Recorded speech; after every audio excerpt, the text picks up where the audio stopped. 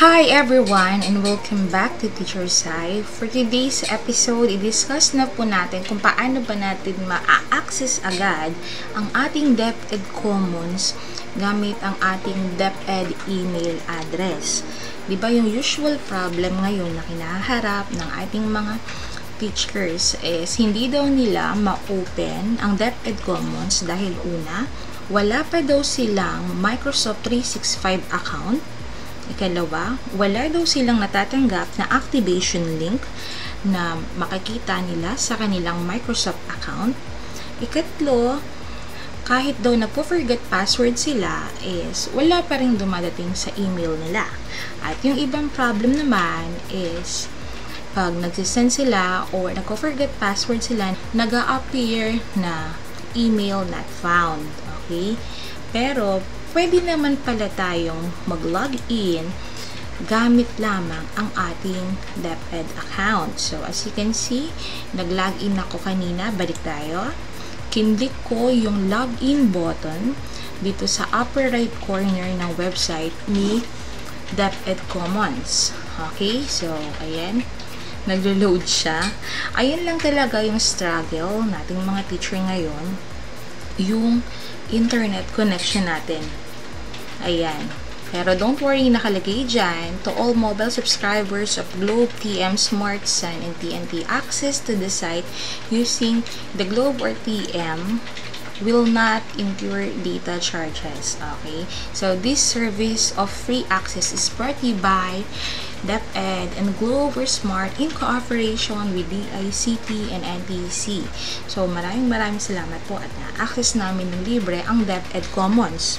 Okay, so going back, login po tayo. Ito po, meron ditong green button sa upper right corner ng screen ng ating Deped Commons. Click lang po natin yan.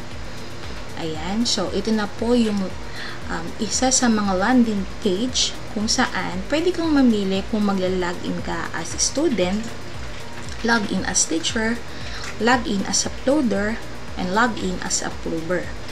Okay, so syempre po, dun tayo sa login as teacher. Okay?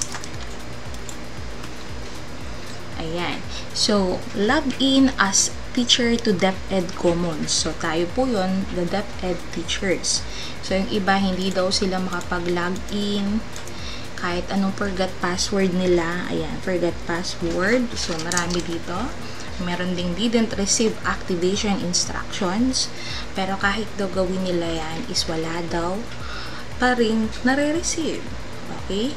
But the good thing is, meron po tayo ditong button sa baba ng login na sign in with Google. Okay? So,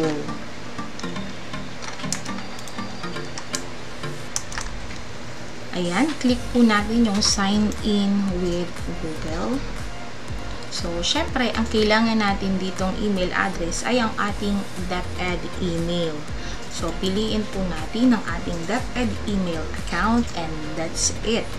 Nakalogin na po tayo sa ating Deped Commons. So, ayan, available na rin po dito ang mga different resources na pwede nating magamit para sa ating klase. So, other links is also included, the Deped Commons Roadmap, Framework, Edmodo, Milk, OQA, and more. Okay, meron na rin ditong DOST Star Books. Okay, so, ang kailangan natin ngayon gawin ay ma-access ang virtual inset using Deped Commons. Okay, so, paano tayo pupunta? Open tayo ng panibagong browser. Ayan, panibagong tab. So, pupunta tayo ngayon sa lms.deped.gov.ph. Ayan. So, as you can see, we have different portals po sa ating inset. Makikita rin dito kung ano na ba yung meron sa ating inset ngayon. Okay, pwede nating mapanood yan. Sample nga, click tayo. Ayan. Okay. So, pwede natin siya mapanood dito. Diba? Okay, forward natin. Okay, so ayan. Pwede tayong manood using our LMS, YouTube, and Facebook. Napakarami pong platform na pinoprovide ni DepEd para ma-access natin ang ating virtual inset. At pwede rin tayong manood nito in a synchronous way. So, kung tingin nyo medyo mabagal yung internet nyo at hindi makasabay sa DepEd ETU dahil na naglalag, don't worry. Available po yan sa ating LMS. At recorded naman po yung mga nasa Facebook and YouTube. Okay? So, andito po sa itaas yung mga different regional LMS. Okay? So, ayan. Sample, kinlik ko si Region 1. Okay? Pero hindi kasi ako Region 1. I am from Region 3. So, click ko si Region 3. So, yung Region 3 kasi is merong R-1. Okay? So, that includes Aurora, Micawayan, Malolos, Bulacan, San Jose del Monte, Muñoz, Gapan, San Jose and Cabanatuan. Meron din tayong R2, Balanga, Bataan, Mabalac, San Fernando City, Angeles City, Pampanga, Tarlac City, Tarlac, Olongapo, and more. Okay? So, ayan, meron din tayong Region 4. Sa Region 4 pala, mas madami.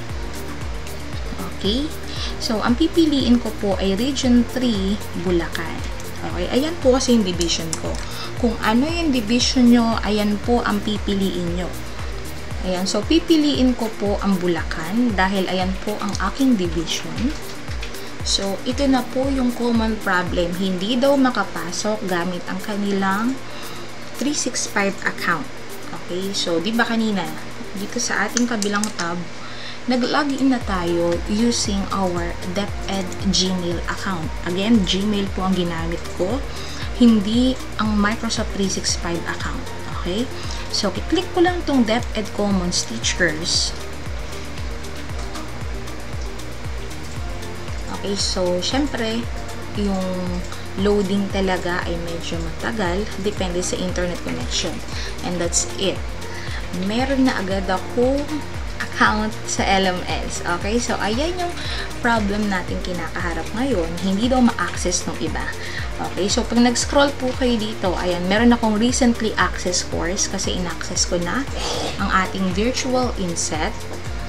Okay, course overview. Ngayon, kung hindi nyo makita, let's say wala kayo nito sa inyong homepage, punta lang kayo sa site home. Okay, so wait lang natin ang ating site home na naglo-load. Ayan. So, kung hindi pa kayo nakasubscribe sa channel ko, don't forget to hit like, subscribe, and ring the bell button para laging updated sa post ko. Ayan. So, these are the course categories for DepEd. At dun po sa pinakababa, ayan, meron tayong virtual inset. Okay. So, click nyo lang yan. And, syempre, access. So, yung iba na kailangan nyo ang inyong enrollment key.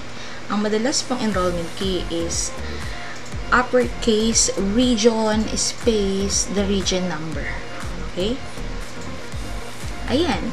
So, ma-access nyo na ngayon ang inyong virtual in-service training for public school teachers. So, pag na-access nyo na itong ating LMS, sige nga, comment kayo sa baba kung successfully log in kayo. I hope makatulong po ang tutorial na ito sa ating mga teachers, especially dun sa mga hindi pa nakakapag-login dahil wala silang account. Gusto ko na din kunin yung chance na to to thank Sir Richard Biglete, the ITO of Division of Bulacan, and Sir Mark Anthony Papa para sa idea na pwede palang mag-login using our DepEd Gmail account. Again, my name is Teacher Zai and thank you for watching. So, ito na po yung kinakailangan nating ma-access na platform. So, to do that, i-click lang po natin ang DepEd Commons Teachers. Ayan. So, ayan, nakalagay na authorized required. Authorized R3-1 LMS to use your account. Okay? Of course, authorize. Ayan. So, wait po natin. So, meaning papasok na po tayo sa ating original LMS. Okay? So, ayan! Okay, and that's it. So, ayun yung hinahanap nyo ngayon na account. So, para makita natin yung ating